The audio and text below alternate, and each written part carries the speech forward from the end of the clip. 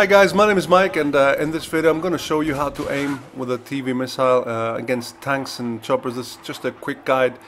A lot of people have asked me how to aim with a TV missile, so this is the purpose of this video. But before I start talking about that, I want to show you a little trick that I've seen very few people using, and that is, you see here, after I've fired my TV missile, I switch to the driver's seat and back to the gunner seat and back to the driver's seat again. I do a double switch when I'm flying solo, and the reason I do that is because if you switch twice, this little trick starts the engines a lot faster. So after you fire your TV missile, you're in free fall, and switching back and forth twice to the gunner seat and driver's seat makes the engine start a lot faster. So that's a good trick if you're flying solo. You can practice your TV missiles on your own without having the need of a driver, and then you can stay safe a lot longer. So moving on to the how to aim against tanks.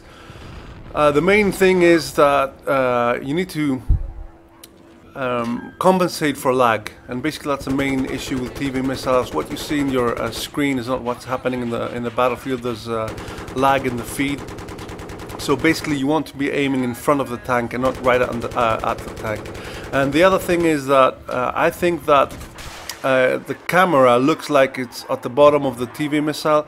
So even on a stationary tank like this one right here, you need to be aiming at the bottom of the tank, not the top of the tank. So as long as you're doing that, you're going to be hitting the tank 90% of the time.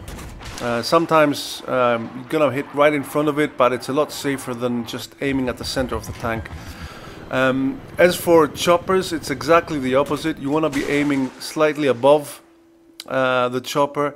The reason being, it's again it's lag, and choppers usually will be rising up and moving forward, so you want to be aiming at slightly above the cockpit, not at the center of the chopper. This 3 choppers that I got in a single game, you see here, aiming right above it, because as it's moving forward, if you're below the chopper and it's moving forward, you want to be aiming slightly above it.